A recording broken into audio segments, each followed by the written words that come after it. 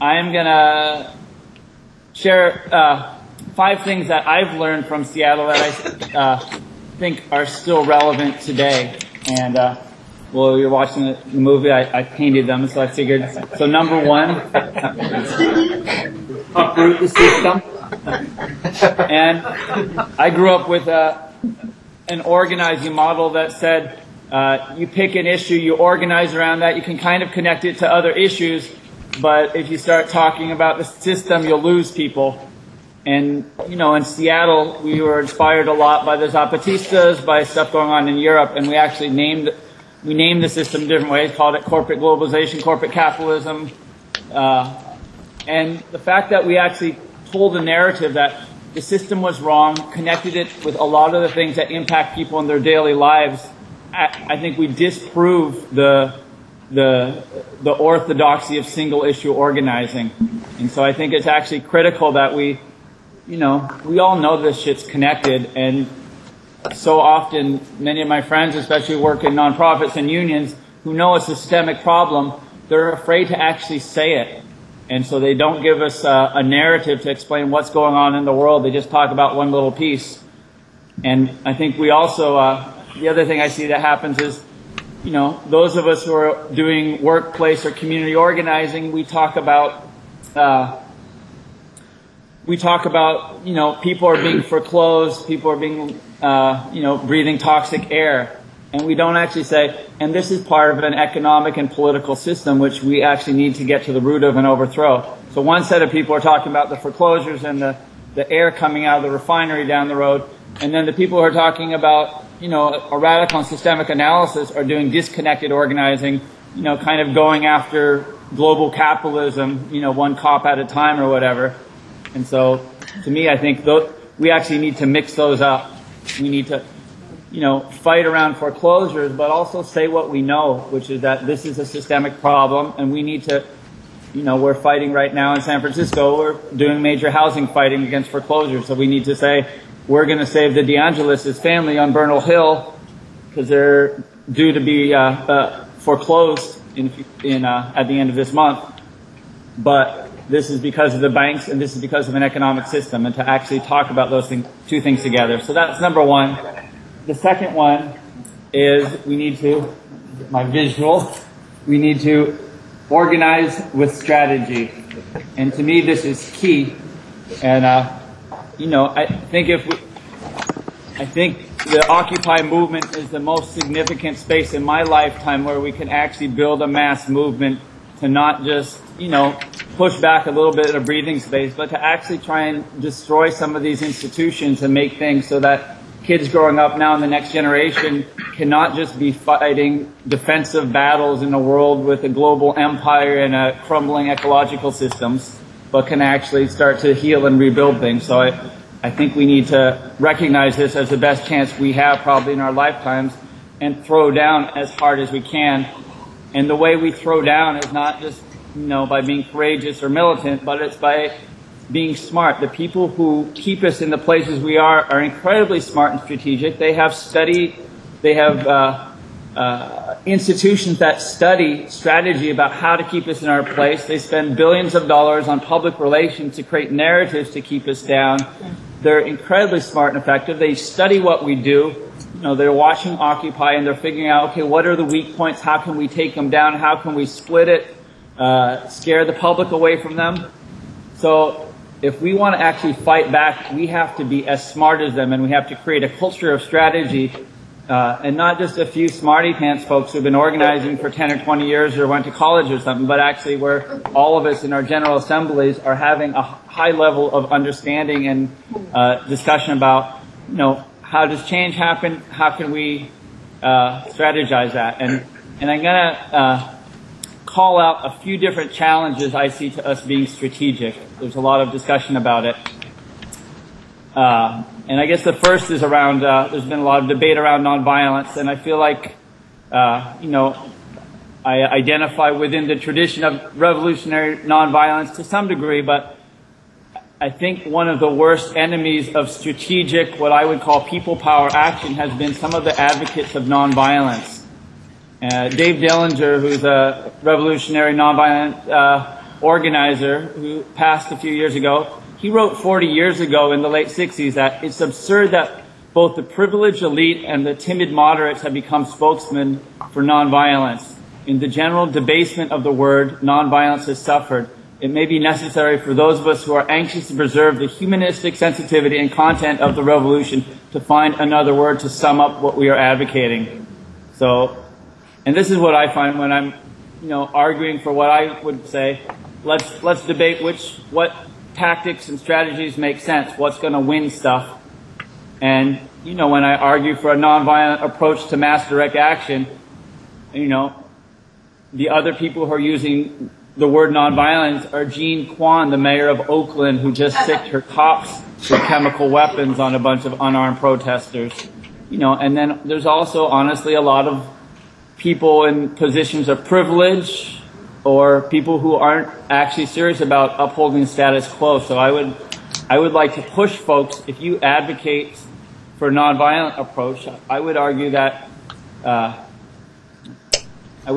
we need to define a militant, a revolutionary, and a very aggressive. And I would actually agree with David Dillinger. I actually don't use the term nonviolence because it's been so taken over by liberals and by people who wish to avoid conflict, and that you can't actually make change without engaging in conflict, and that's the core of nonviolent direct action or people power. And so I think the terms of nonviolence, the legacies of Gandhi and King are really often misused by folks in ways that cheapens the word. So I am arguing for abandoning the word, and for those who actually see, and to me the core principle is that we can't actually win change or overthrow capitalism or the state by fighting them militarily. So to me then, okay, well, what are the other methods that are available? And they're cultural, political, economic, those forms. So to me, I would call that people power. And I think nonviolence sort of fetishizes a particular style of people power, but I think people power is broader. And also when folks, are looking for their Gandhian pure nonviolence, they often distance themselves from the people power movements around the world that I've had the honor of getting to work with, like folks in Bolivia who essentially are mass unarmed nonviolent direct action, but yeah, that people scuffle with cops and throw a few things. But the core of it, and the core of what's overthrown a lot of dictatorships in the last 20 years, is people power. So I'm pushing on nonviolence advocates to actually, organize and lead by example, and also to loosen up and let go of your fetishization of different tactics.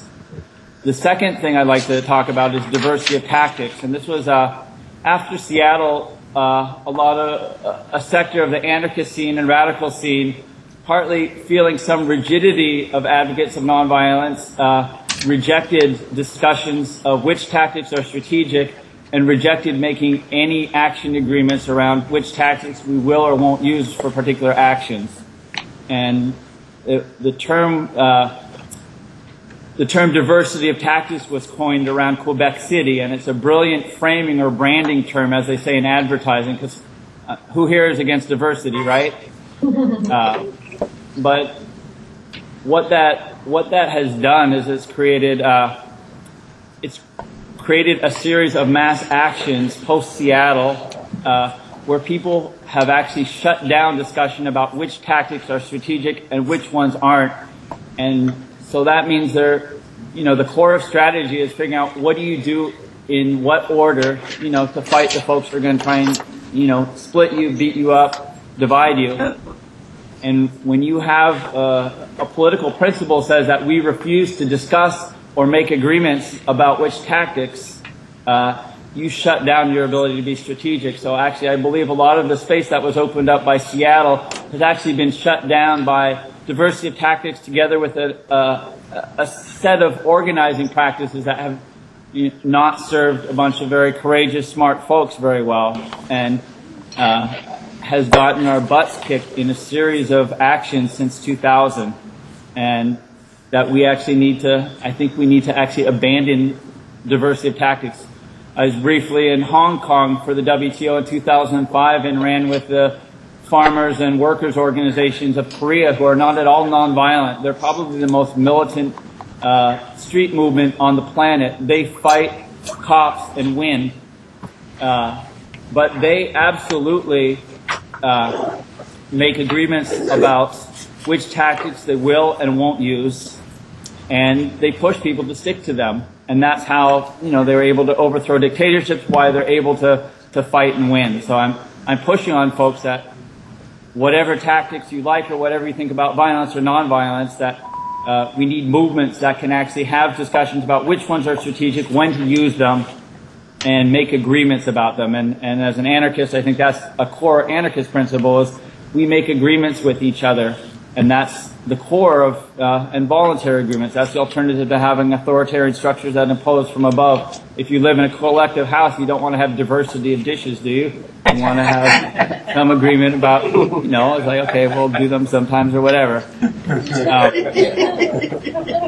But I'm pushing back on that. In our Occupy San Francisco, we've actually agreed to an action agreement that doesn't even use the word nonviolence. I mean, we say our actions are nonviolent, and to try and circumvent, to make it clear that we don't pass judgment on property destruction. I've been involved in many nonviolent actions that involve tearing down fences and destroying property. But we say, we'll only use property destruction if it's strategic, and we agree to it through our GA and Action Council, such as breaking into houses that are foreclosed. So, an encouragement for people to find ground on that. And I guess the last thing I'll look at is, I think there's a lot of folks who are pushing different strategies, and one I'd like to call out is Deep Green Resistance. Derek Jensen and his crew are setting up a national network of groups that are advocating a very specific strategy called decisive ecological warfare. And why I'm calling it out is because I think it has the potential to close a lot of political space. I see it sharing a lot with the Weather Underground, in that they're a group of folks who actually see the ecological crisis as incredibly dire, and that we need to do something about it, that our tactics and our movements haven't had enough impact yet, which I agree with, that we need to be strategic and be incredibly, escalate and be serious about. I agree with all that, but their strategy is to circumvent the people power part, the part where, and in my view, the only way to make the kinds of systemic changes we need is to involve large numbers of people in the streets. We're talking about hundreds of thousands and millions, and also to involve a majority of public support. So Deep Green Resistance, like quoting from their website, they said, "Are you willing to set aside your last fierce dream that a brave uprising of millions strong will make change? The existence of those brave millions is the empty hope of the desperate, and they're not coming to our rescue."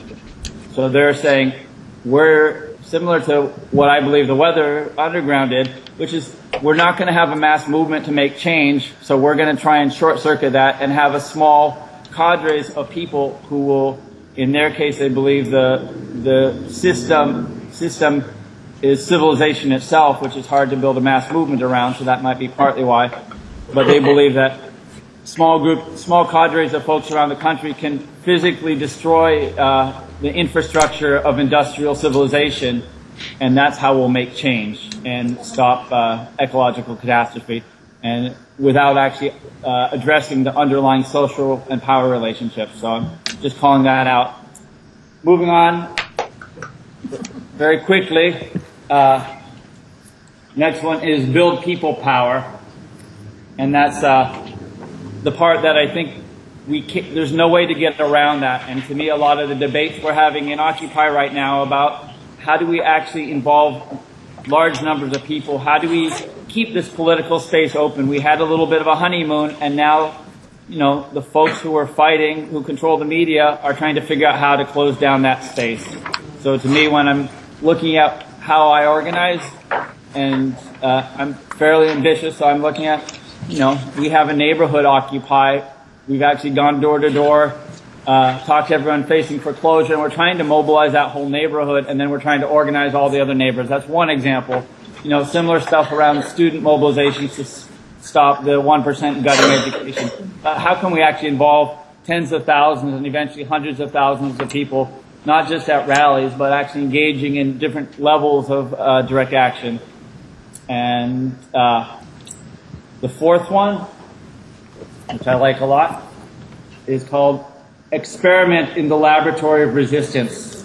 And to me, one of the lessons, as someone who's been involved for a bit, is that, if those of us who've been doing it for a little bit knew how to change things precisely, it wouldn't be such a damn mess. So that, our strategies and how to change things is actually an open question, and what we desperately need is for people to, look back and figure out what's worked, but also very much to innovate and come up with new forms. And particularly, those in power are incredibly skilled at figuring out what we do and how to subvert it or marginalize it. So it's like if we're in a boxing match with the system, you can't keep throwing the same left hook you did in the last 2 social movements or decades. You actually have to be on your feet and constantly rethinking and innovating new things to do.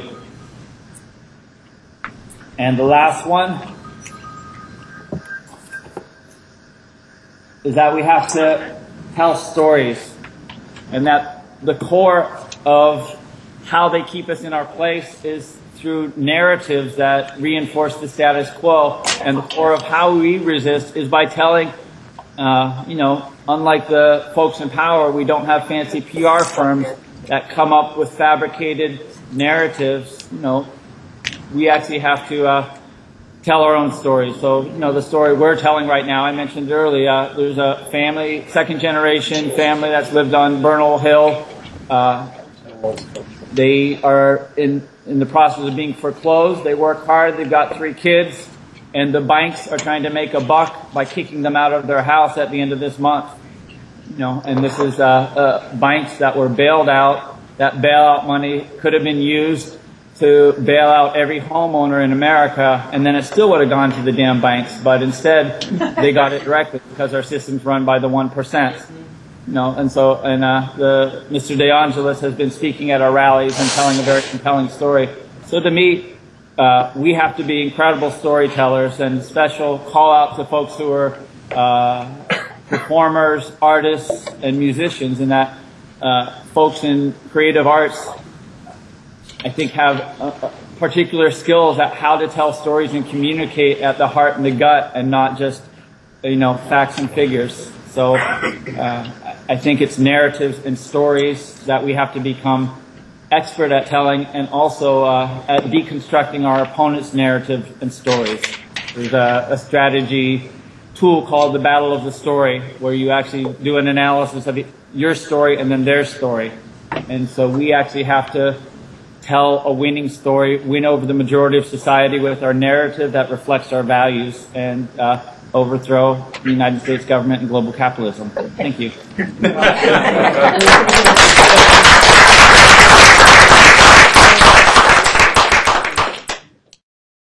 See, 3 very quick things. One, someone mentioned privilege and nonviolence. I am critical that the loudest voices often calling for nonviolence are out of privilege, but just to be very clear, the history of nonviolent action and nonviolent revolution is very much by poor folks, working class folks, and folks of color. My main inspirations right now are the Coalition of Immokalee Workers, low-wage migrant workers who have taken on the largest food corporations on the planet and consistently.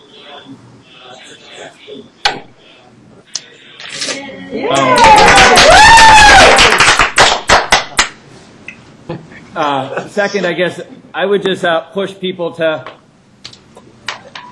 debating what's violent, what's not violent, and which one we like has been a pretty unproductive frame for the last 12 years. So I think what people are doing, which is to actually maybe make an agreement to not talk about that, because I find it doesn't move us forward. So if we could actually try and have a conversation in which we just talk about what's strategic. And when I ask that question myself, one of the questions is, who do we want to be working with either in this formation or in this action? So, I I think that's key. So who will be in the streets with us if we choose different kinds of tactics? And the second part is, how do we keep majority support of our community, or of the 99%, which the 1% is going to try and push it and win the 1%. And finally, what's most effective in asserting our power to